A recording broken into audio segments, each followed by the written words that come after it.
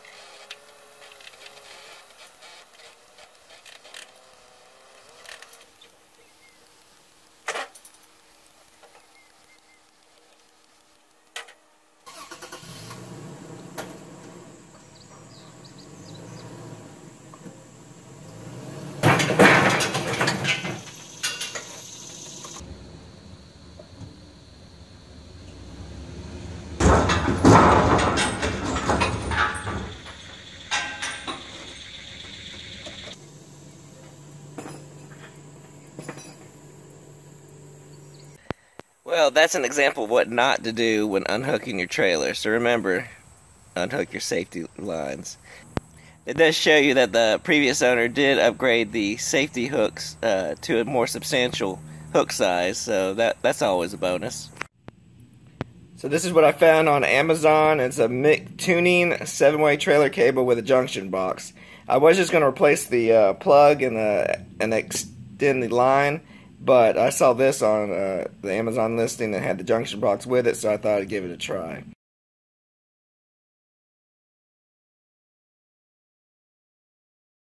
Plug looks decent enough, doesn't look too cheap. And you get grommets.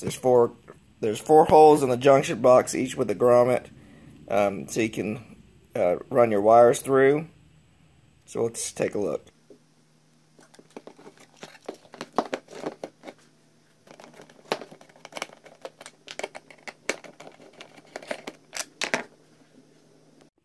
So inside the junction box, doesn't have a rubber gasket around the edge, so we might have to add that later. But here are those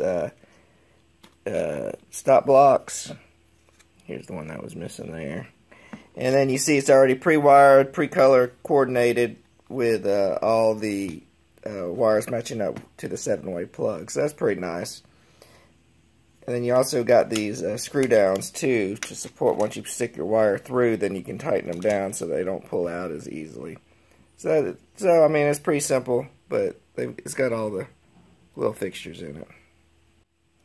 Oh, also, it does have these other grommets that have the holes pre-cut out, which is pretty good, but if yours doesn't come with it, you can always just make a little X slit in here and then run your wire through, and it probably works just as good, if not better, because you're going to cut it to the size of the wire that you're actually going to be running through there. So if you only have one or two wires, this hole might be a little bit too big for what you're running, so you might not need it. But you came with it, it's fine. I've got my shop helper here. What's your name? Greg. Greg's my helper today.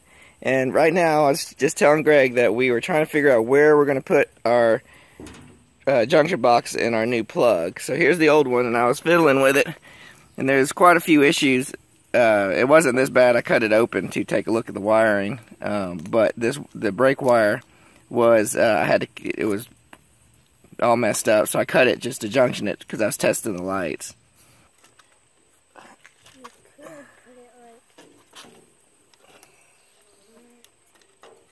Stick this here. How about we stick this out first?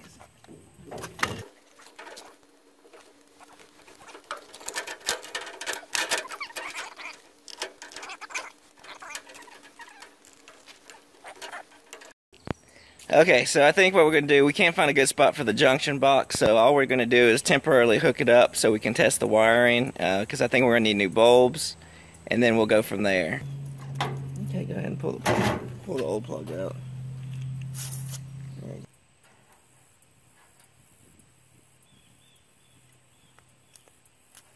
Perfect.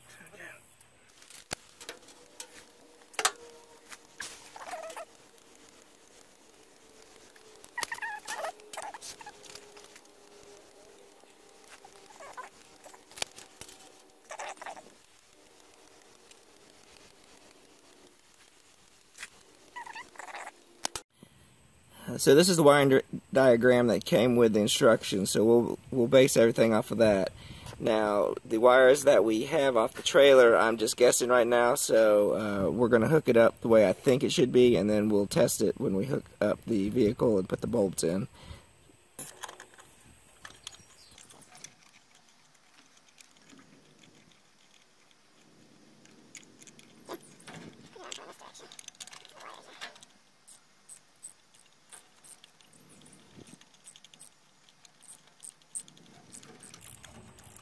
So as you see, our wiring is not lining up. The trailer wiring is one way, and the plug wire is a different color. So that's why I was checking to see what the trailer wire scheme was.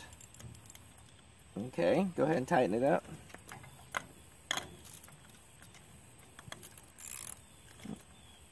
Yeah, go ahead.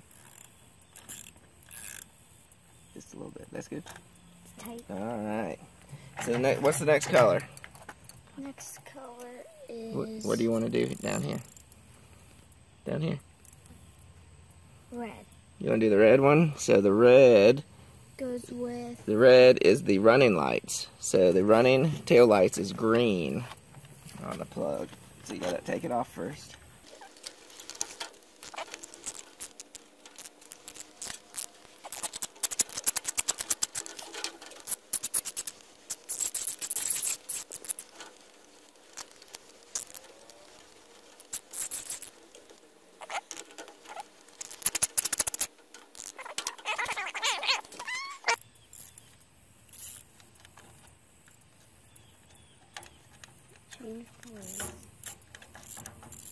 Okay. Okay.